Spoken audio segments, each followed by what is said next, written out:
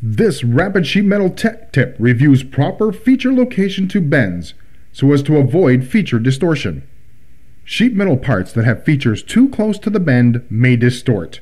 Some examples of features that may distort are holes, slots, and rectilinear openings such as rectangles and squares.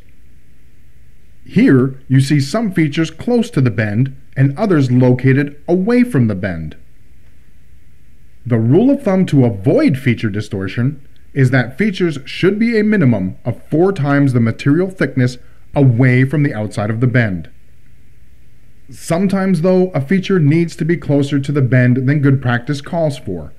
In that case, there are ways to have the feature close to the bend, but it may require design compromises or additional cost. One option is to post-machine a part after forming. For example, a hole can be made smaller before forming and then post-drilled to size. Note that rectangular openings are subject to the laws of machining. You cannot machine a square corner. Note also that post-machining can add significant cost to a part. Another option is to laser cut the metal on the bend line along the feature length.